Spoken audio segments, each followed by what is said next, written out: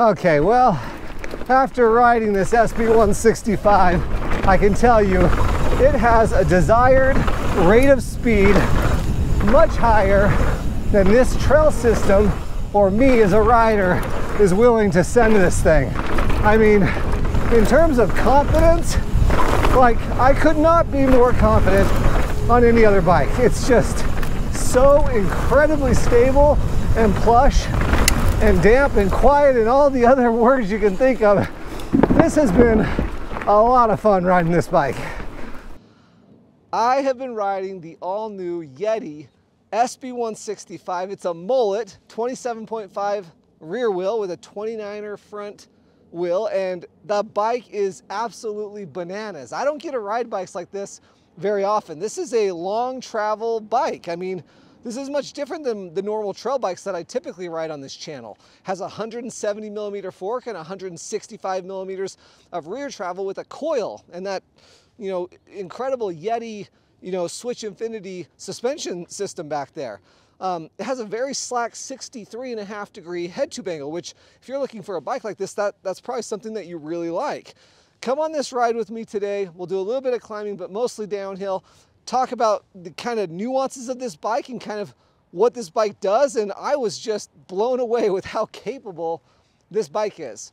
Today's video is sponsored by Salt Cycles, and they're a local Yeti dealer.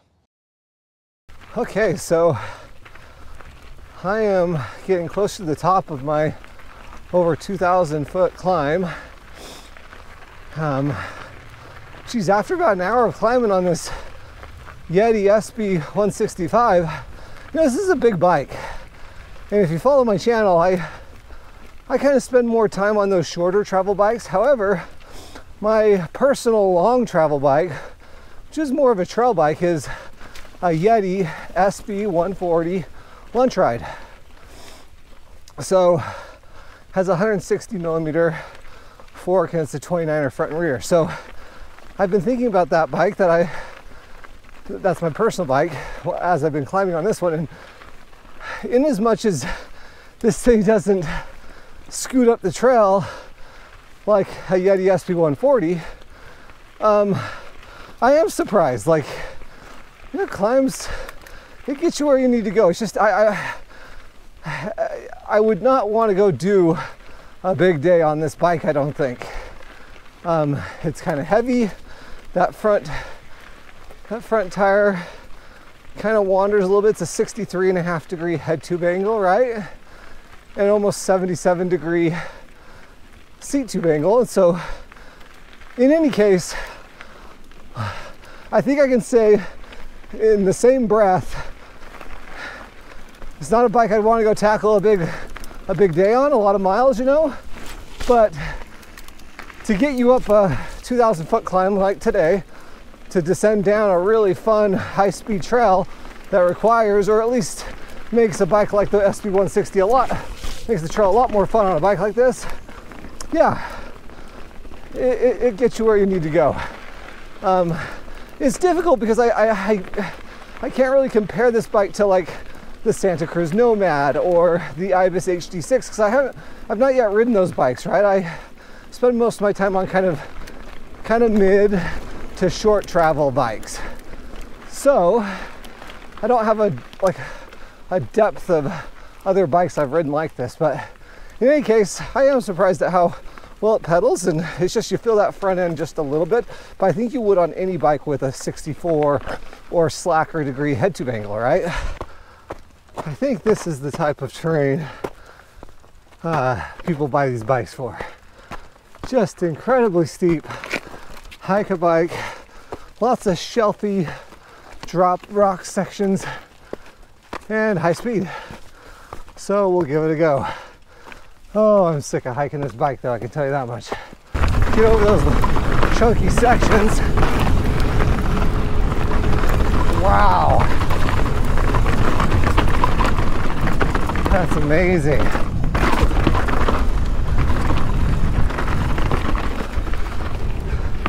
So last year I rode a couple long travel bikes, but not mullets. So not spent a lot of time on mullets, but I'm 5'8", on a size medium, and I've had my butt snag that rear tire on a 29er enough times to always wonder if a mullet would be a good idea for me. I cannot believe how smooth this bike is. That's crazy. Wow. I'm a little speechless.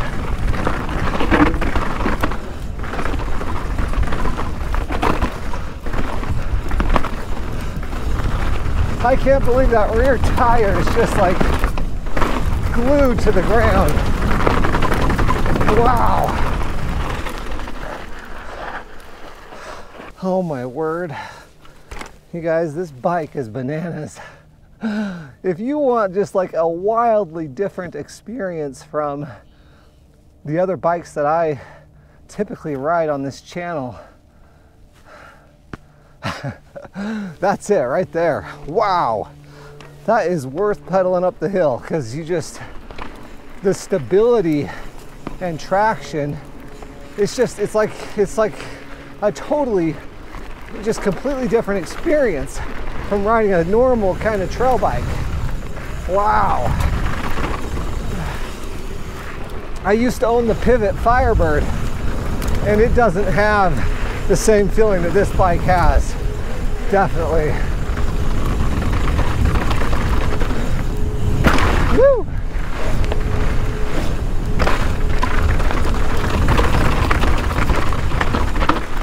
Wow.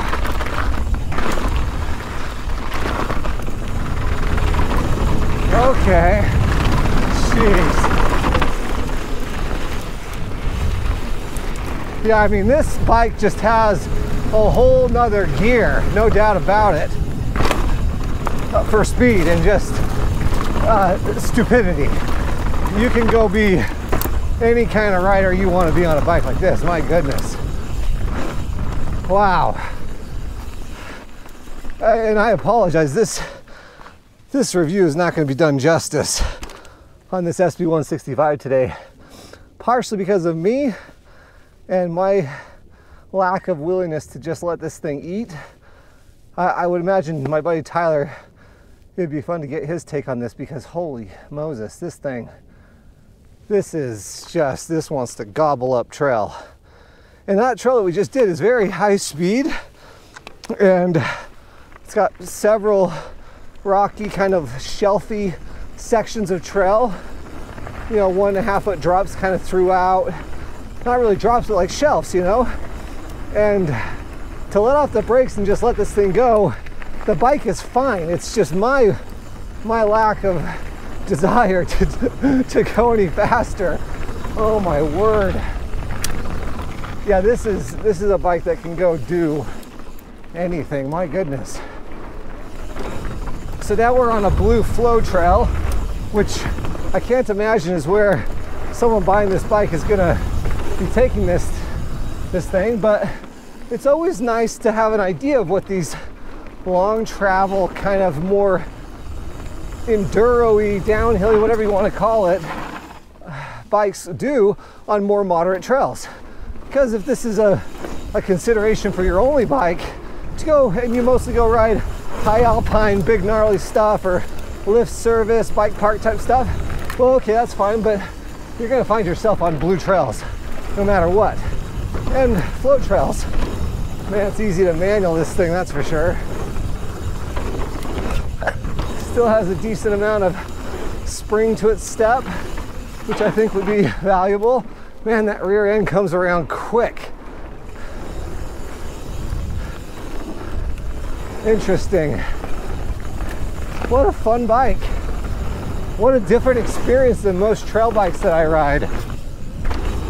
And it's just so damp and quiet. I mean, it's like, wow, so fun.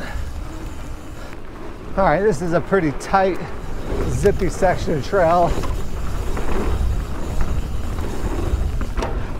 I mean, it feels pretty different than a trail bike, that's for sure.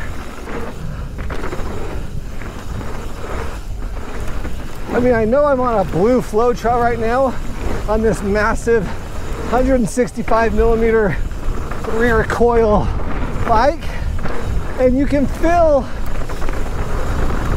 the weight of the bike, and it doesn't carry its speed on this blue trail quite as well as an actual trail bike, right? But it's still rewarding and fun to pump into these corners and just really go on this thing. Without a doubt, it needs a higher speed limit, and even on a flow trail, like if I took this up to the bike park and rode one of their big flow trails, it would be a lot of fun because the speed would be much higher. Just, I can't believe how composed the rear end of this bike is. It's so quiet and damp and controlled. It's amazing. More so than probably, no, for sure, like I can't remember a time I felt like this on a bike. Even on this little jump line here, you can just feel it just needs more. It needs more than this. So my apologies, I don't have a trail system that allows for the speeds the 165 wants to go.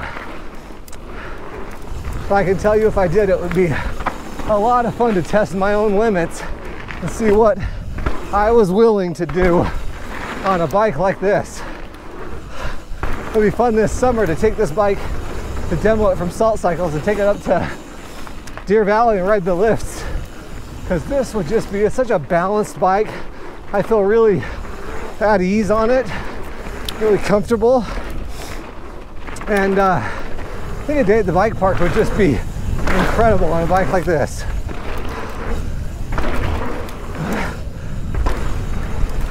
Whew, fun. After riding this bike today, I would say the takeaway is this bike is incredibly balanced. It kind of makes it so you don't have to think about the trail when you're riding. It just, any uncertainty or uneasiness that you would normally feel in a certain situation on some terrain that you maybe normally ride, it just kind of evaporates it. It makes it go away. That rear suspension is so damp and controlled and just sticks to the ground.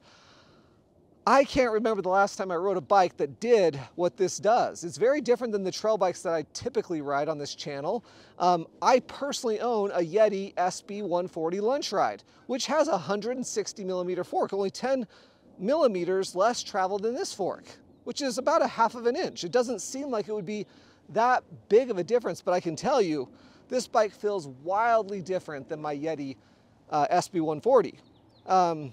It's just a really neat bike. I'm 5'8" on a size medium, and it has a 460 millimeter reach, and I've just felt so comfortable on it. I'd probably put a shorter stem on it. In fact, two of the things that kind of stood out to me on my ride today was I wish that it had a 34 tooth chainring. This bike wants to go speeds that are so high, I kind of spun out a couple times. So it'd be nice to have a little bit larger chainring if I were buying this bike. And then the stem is this kind of clunky looking 50 millimeter stem, which, you know, I'd want a shorter stem, but that's not the real problem. It's just, this is like a $9,000 bike and this stem just kind of looks like trash. Just my personal opinion. Anyway, the rest of the bike is dialed. This is the XO transmission drivetrain by SRAM. SRAM code brakes were incredible. Carbon bar, I mean, you can click the link down below to the description of the bike. You can go look at all the numbers. About a 77-degree seat tube angle, 63.5-degree head tube angle. The wheelbase isn't too crazy on this size medium, but you feel its traction and its stability. What a fun time I had today. Call Chris at Salt Cycles if you're looking for a bike like this. This is a bike park, lift, serve, just destroyer. I mean, I just think you would absolutely love something like this. It's incredible. Anyway, thanks for watching, guys. We'll see you in the next one. Okay, so this trail gets us back up to a little bit higher speeds.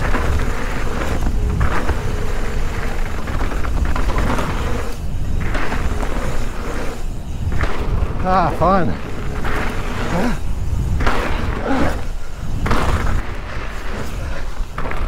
Yeah, it's just easy to manual, that's for sure. I like having that smaller rear wheel out back. For me, as a slightly shorter rider, I appreciate it kind of being out of the way, but it also feels different than a 29er back there. it feels a little quicker, a little easier to leverage on.